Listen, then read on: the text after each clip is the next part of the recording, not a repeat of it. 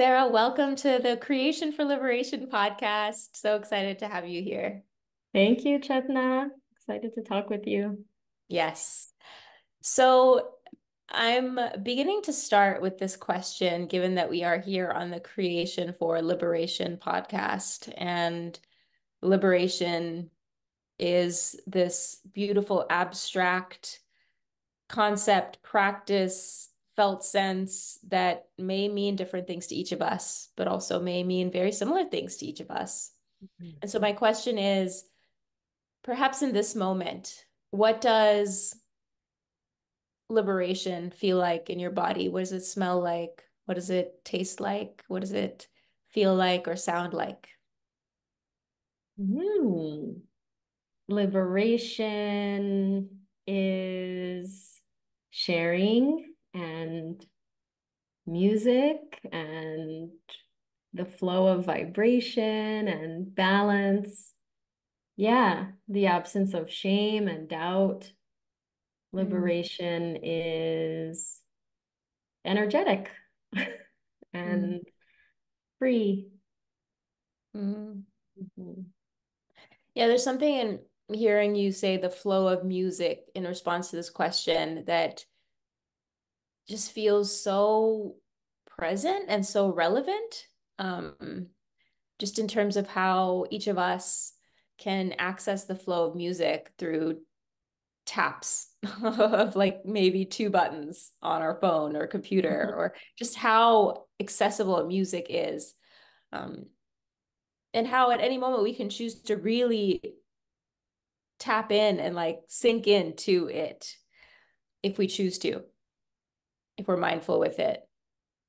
Yes, and it's within our bodies. And I think of all of our energetic pathways as music and melodies going this way and that. So, like the unblocking of those pathways also brings music to the Mm, world that can be shared and heard and flow yeah. back. Yeah. Mm. I've been learning Bansuri, as you know, as my friend. We've jammed together.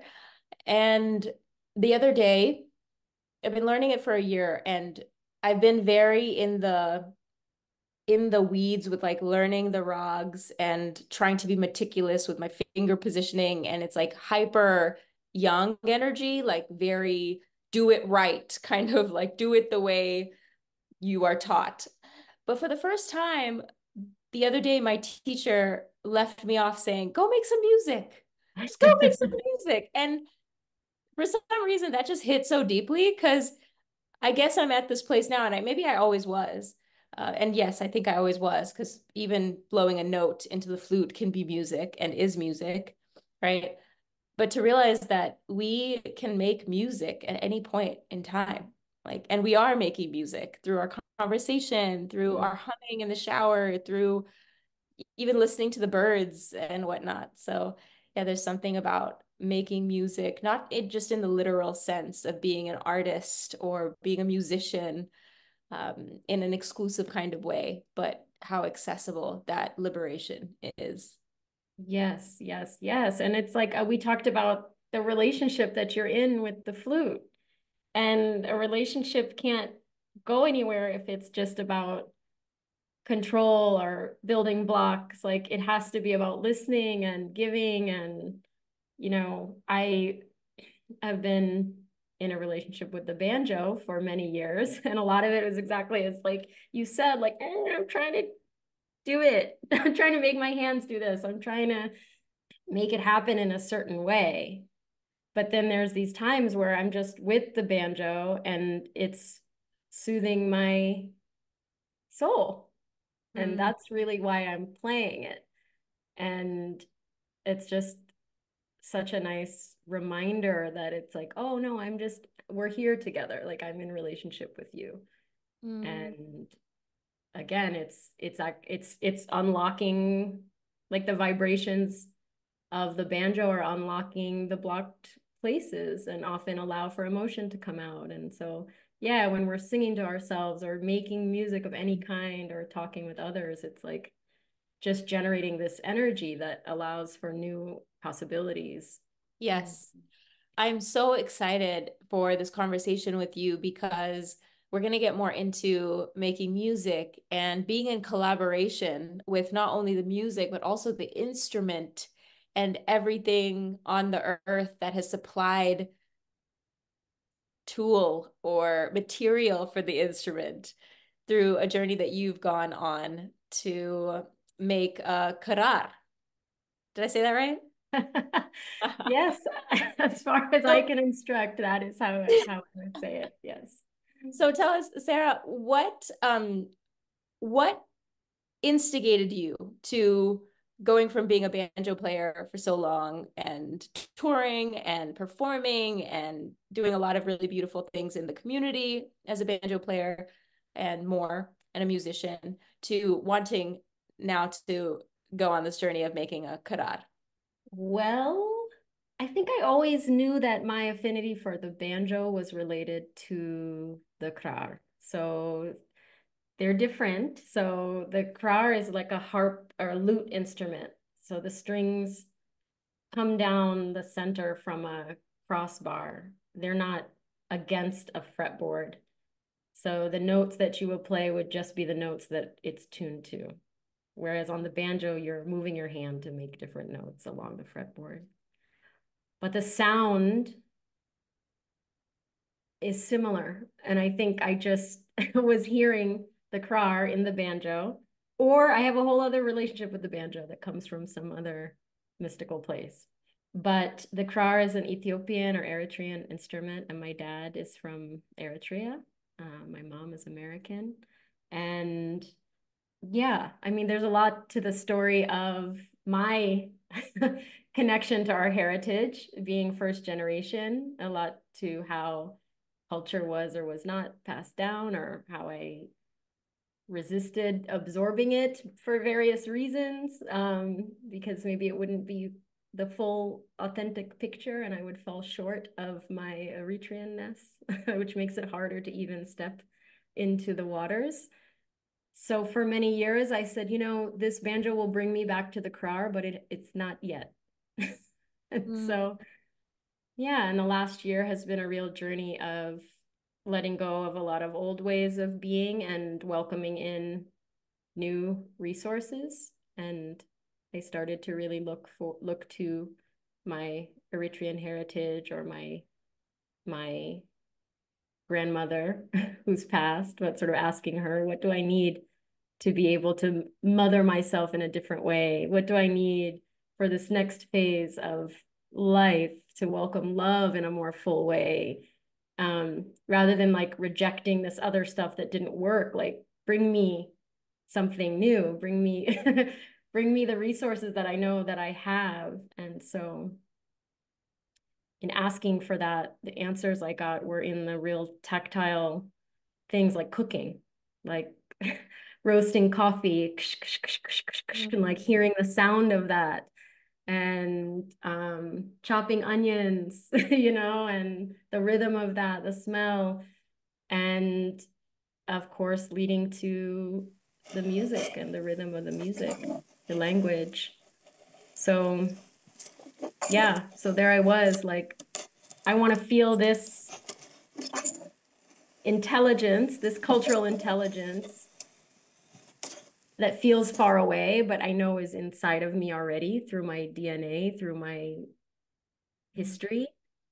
I want to find it. I want to touch it. I want to sense it. And it just became clear that that was going to come from not like an intellectual place, but through this doing with my hands and repetition and cooking and chopping and singing and smelling and all of that. This is something like I may not have known before, but I'm one person on the earth and I can reclaim my culture any way that I want. And it doesn't matter that I'm coming here as a beginner. Like I'm a beginner in so many ways. So I asked my dad to put his ear to the ground and see where I could get a krar in the Bay Area. And he found one for me that a guy had made in Oakland. So I started playing that and different songs came up, and I was drawn to Jamaica. I felt like I needed to go to Jamaica for whatever reasons. Find out when I get there. And there's a banjo maker there who also makes krars. And he's a beloved friend of another woman who was really responsible for bringing a beautiful community together of banjo players and people who are interested in the African roots of the banjo. Mm. So through this network of Soul Tribe people, I ended up there with the possibility of maybe making a krar. Yeah, just the courage that it takes to go somewhere and not know what's there for you yet and be in the uncertainty and the mystery of it, I think is such a portal to so much when we can cross the threshold Yeah. to it. And so tell us about what your process was like in Jamaica. I'll also say for those who are listening as a podcast on audio, I highly recommend going to YouTube because we will be sharing some images to supplement what Sarah is saying. That will really give you a peek into her world as she connected with the land and crafted this instrument. So check it out on the tube. Tell us, Sarah. Yeah, so I don't know if I was specifically going there to make a krar, but it was out there in the thought process. And it was something I told people because it was just easier to have a reason. Like, why are you going? Oh, well, I'm doing this or I might do that. Where in the back of my mind, I'm like, I'm supposed to go. I'll find out later. So, and I knew it had something to do with connecting to my roots.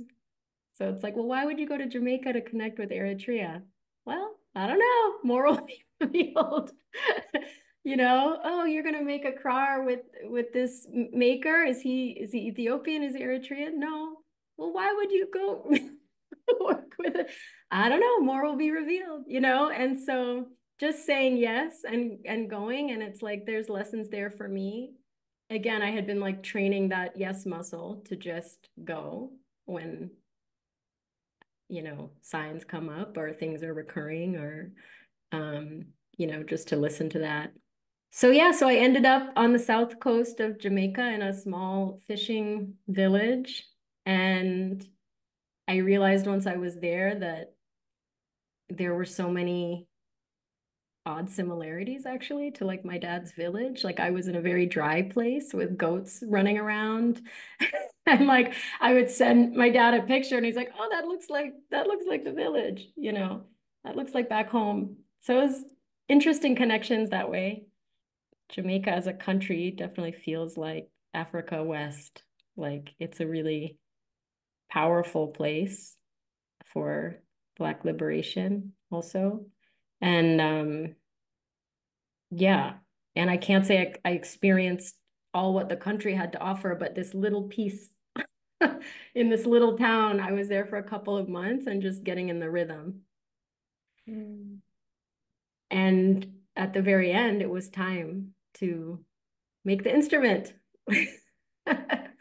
Wow, so it took you a few months just to settle in and get present and connected in the community on the land before you actually started to make the instrument.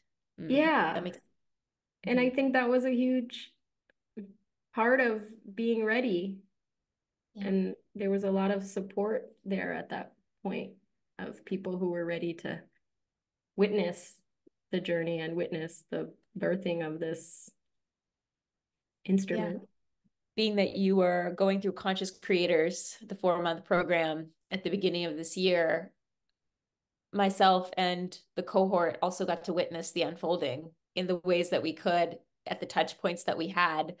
And you shared the image of you on your laptop with your headphones on and all these goats around you and just the juxtaposition of being connected through a community, our community on tech, and whoever else you're connecting to, yet being in this very unique place that is so powerful for Black liberation, that reminds you of your dad's village, um, that you came to because you were following the I don't know, more will be revealed mantra, if you will. So yeah, that bridge between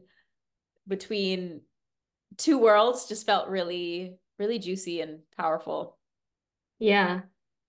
And I mean, it was just a lot about just letting go, letting go, shedding, because um, it wasn't a place with amenities.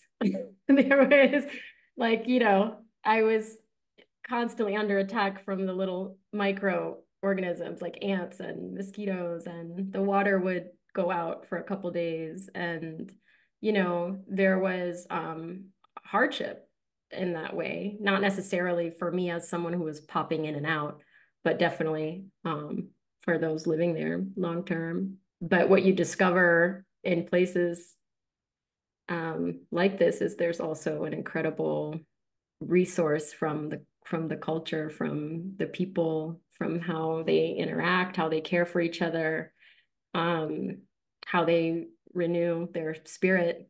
So, letting go of the things that seem like comfort that actually are limiting in a lot of ways, and stepping in to a place where it requires a lot more faith, but there's incredible gifts as well. Yeah, absolutely. This is related in a small way, though largely unique in and of itself. I'm thinking, as I hear you talk about the resilience of cultural spirit being present even in hardship that's very tangible and real. I'm just thinking about, how Ramadan has passed and how folks in Gaza have found ways, in the ways that were even remotely accessible, to gather and, dare I say, even rejoice in the food that was accessible, to break fast or just in Mm-hmm. one another's company, despite like all that was happening and is happening still, right?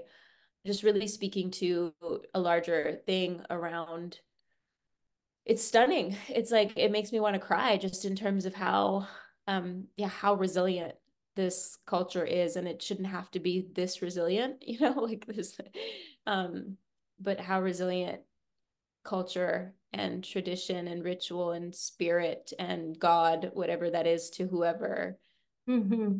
how it lives on so strongly despite all that's happening. So just wanted to name that here. Mm-hmm. Points to About what matters most. What are the things that are going to sustain you? So if you know that it's keeping your cultural tradition and faith is the thing and it's nothing else, yeah. then yeah, you're gonna go for that. And yeah, I mean, it's just such a powerful connection to that place and that land. A lot of my contemplations, like leading into, when I talk about the food, it's like I was singing about dates and honey wine and olive oil and pomegranates. And it's like these things were just a precursor to the October conflict. But I just thought, wow, like this song came to me because I would need it soon, Wow. and um, just realizing that those are things that help get us Right. through. Hmm. Yeah. Yeah. And even just what you were saying, just dates, honey wine, pomegranates, like each one has such meaningfulness, such symbolism, such um, prosperity associated with it, Hmm. indulgence, will, that, yeah, becomes such a savored and precious gift. Yes. Yeah. Yeah. That's Yeah. so cool.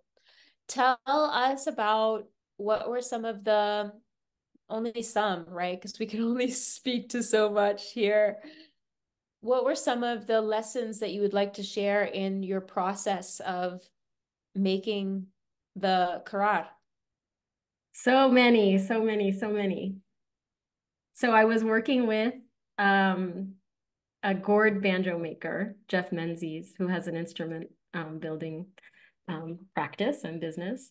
Um, so he would help me with the technical aspects, the machines and the joints and stuff like that. And I was in charge of the artistry, I guess you could say, although we were working together at each point. So there was a lot about collaborating that was learned, and it was very beautiful actually. And one of his gifts is just giving permission. So he was someone who is like, yeah, it could be that way, it could be that way, or we Mm. could do it this way.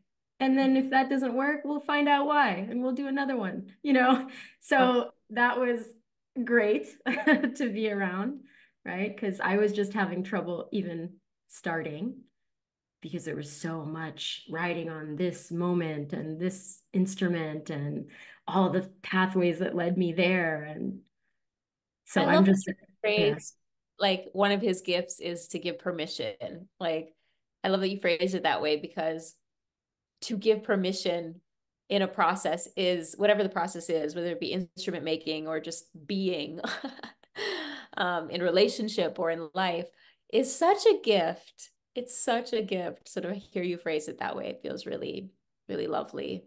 And yeah, I'm receiving that, and I hope people receive that as a worthy gift to offer somebody as such a worthy gift that then births so many more creations that we just couldn't even right. anticipate.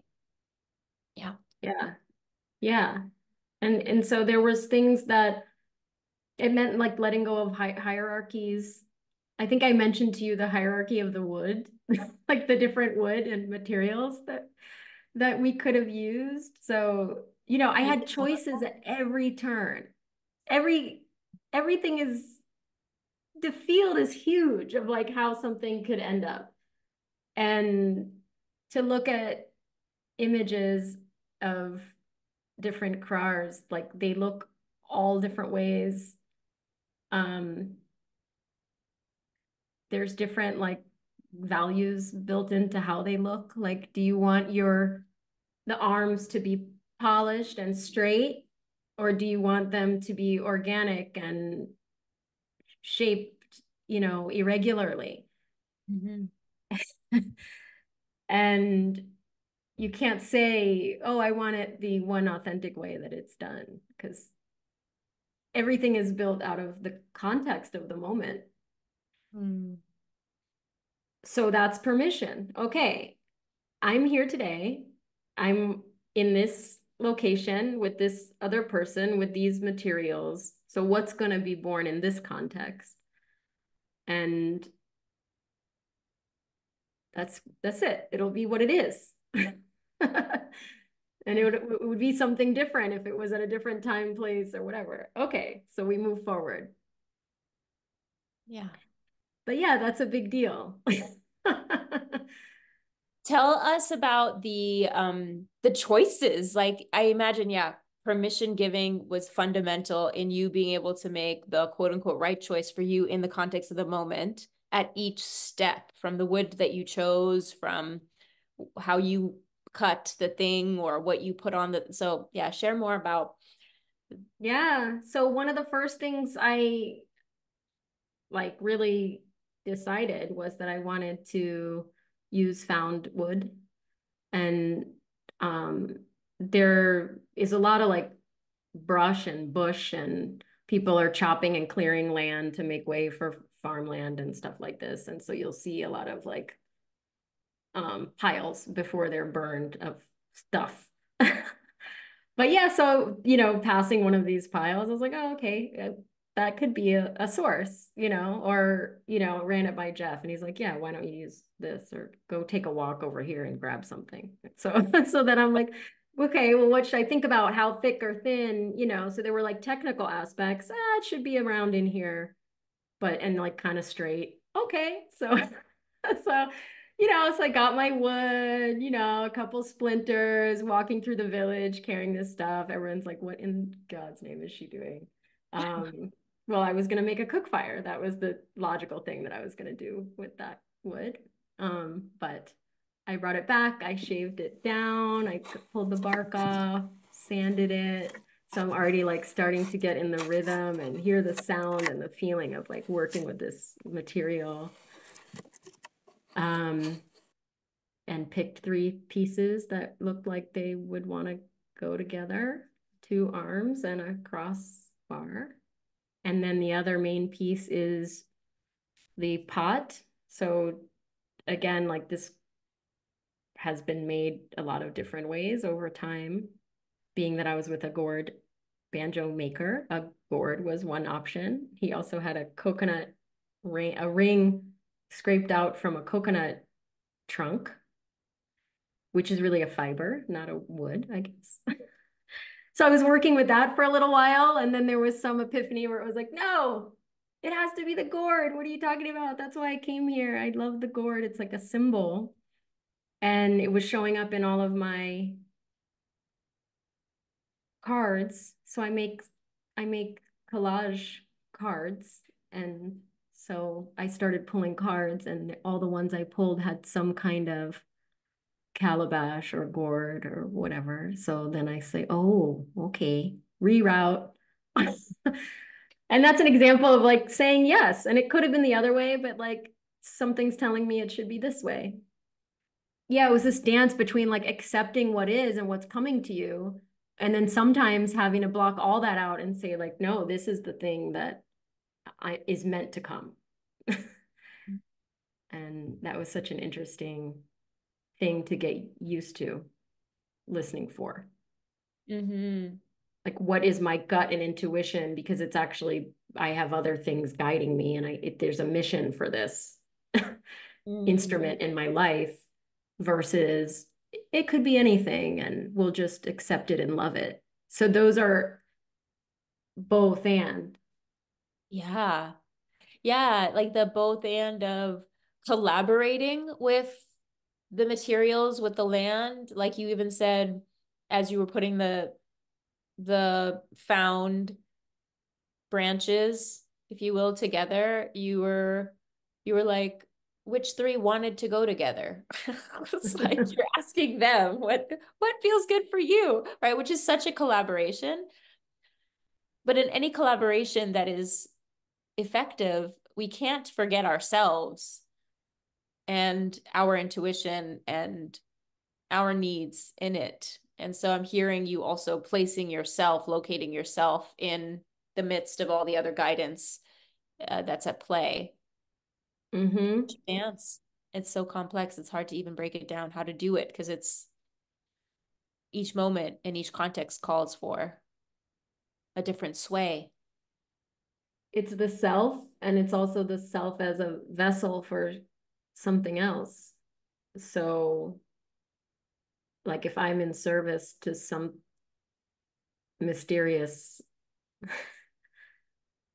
thing, soul purpose, maybe, um, then I'm responsible for that. And I'm responsible for saying yes to that and blocking other options out. And what's really great is when there's an option to try again or get it right the second time. And right and wrong is the myth, but like we got into something about the goat skin, which was another major part of this instrument. Everything's alive, but a goat is an animal being, very sacred, loving gift to give and to have and receive. And yeah, so the goat skins all look different, and they'll look different once their coat is removed, and once they're soaked, and once they're stretched. So it's like I'm having to pick which one to use, not knowing how it's going to look in the end. The dried skins, I'm kind of like going through them like a library. So then Jeff had to scrape off the fur, and I'm like, oh, there's scrape marks on it now. What are you doing? Why is this happening? Ah! Okay, let's go to lunch. And it is like, so just wanted to ask you, like, why did you mess up my goat skin? He's like, what do you mean? That's how I've been trained to do it. And I was following the path of the hair, et cetera, et cetera. Mm. So we tried a different goat skin, but it didn't want to be on this instrument. I don't know how else to say it. It wasn't the one. Mm. So we went back to the original one. And that was a lesson about acceptance and dialogue and understanding and waiting and finding out later. Mm. Mm-hmm. But these are like heightened emotional moments, right? Like Mm. Mm-hmm. but through trust and dialogue and learning, and then that, yes, like that was the one that I picked, you know. So now my mind was getting involved, like, but it's imperfect, or it's no longer perfect, or it's been damaged. And it's like, well, aren't I? Like, why would that be a reason to toss it? Like, don't I have scars as well? Like, you know, and then it's like, well, I can accept that, but others will be looking at this and they'll say, why did this happen? And, you know, you have to get through all of that. Mm.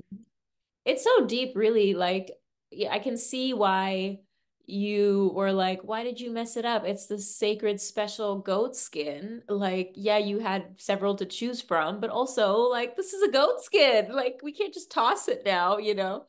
There's like some scarcity around that, or just some very real, limited thing that you want to use the resources that you've chosen. Um, Yes. And it would but have yeah, been used on a different banjo okay. because he Hmm. has a different threshold for quote unquote perfection. He's like, oh, this is magic, and that's just the mark of the maker that you see, and Wow. we're here, you know, like they're all gonna be some way. Yeah. And he knew that, but I didn't because it's my first one, you know. So I was having to catch up to all these deep life lessons. And there Mm. wasn't a ton of time because I had a flight in a week Mm. out of there. Yeah.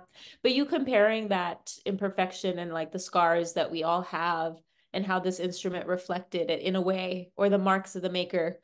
Um, yeah, that is so beautiful of just like how we perhaps treat our bodies and the fear we have of how other people see our bodies, even if there's to some degree a knowing that we are just the way that we are, and that's beautiful and how it's supposed to be, right? Um, yeah, there's so much connection Mhm. there. So much. I had a dream where I was like, I woke up and I was the shape of the instrument. Like my legs were going out like the arms of the instrument, and the pot, like it's of course like the belly, you know. So yeah, it's a body, Wow. you Yeah. know, and it very intentionally mimics our bodies, probably. At first, when you showed us an image of a process photo, it looked like a vagina with the fallopian tubes. It's a triangle. It's a beautiful Yeah. womb uterus triangle, Yeah. um, from which music plays and sound emerges and life emerges and breath. What other lessons did you learn as you began to put the finishing touches on your krar in your last bits of time in Jamaica? Hmm. Well, there was a beautiful like passage or ceremony where there were people who wanted to see this instrument after it had been made. So on the last night before we left, we got together and it was like a farewell party, but it was really a like welcome party for this instrument. Mm. And yeah, there was a lot of magic that happened there just as it was coming to life. The town I was in drought, and just like the ground was begging for rain, the animals, the trees. Um, and just as we were putting the strings on and playing the krar for the first time, this huge rain came. And it Mm. was so, so beautiful to see. And it just felt so good to like welcome it that way and cleanse from the process, and yeah, just be affirmed in some way. Um, So we had this amazing rain, and then we had a little circle gathering to say hello to the new instrument.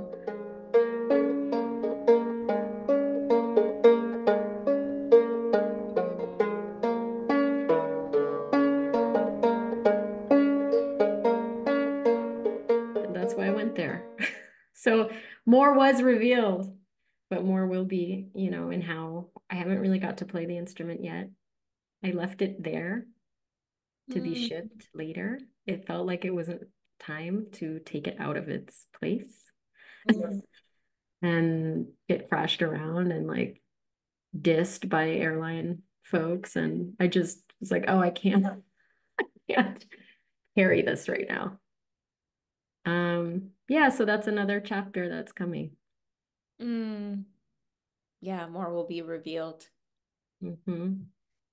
Do you want to share anything about the role of conscious creators or creative somatic alchemy in your process? Oh my gosh. I mean, the group of masterminds that we had really helped me discover gentleness and acceptance and help just open up and say yes to things that want to be made. And it was a place to really play with those ideas like head on. Because I was really like, well, nature's doing its thing. Why would we interrupt it by creating something out of it?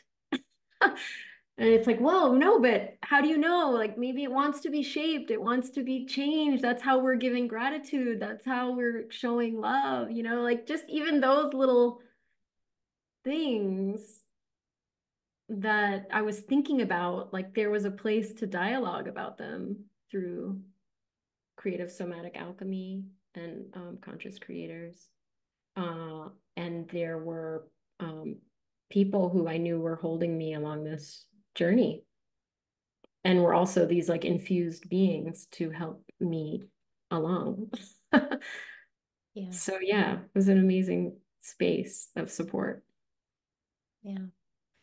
Yeah, it's kind of connecting back to like locating ourselves in nature. Like nature is doing its beautiful thing, and how can we interact with it, be in relationship to it? And as creators, as conscious creators, we are inevitably in relationship to it.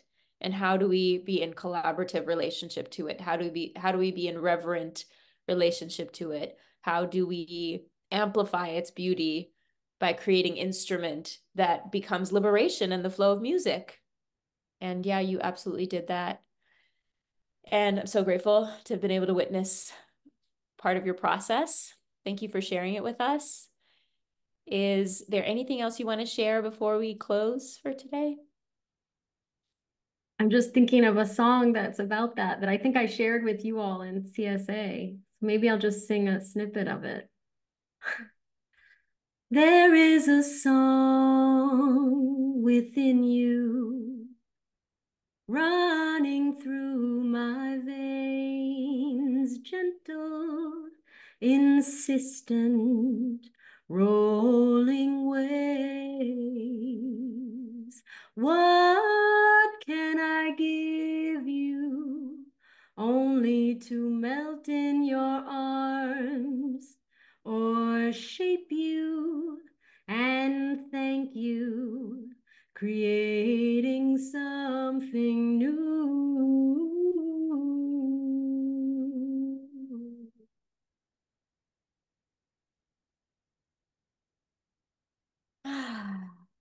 Thanks, Hmm. Sarah.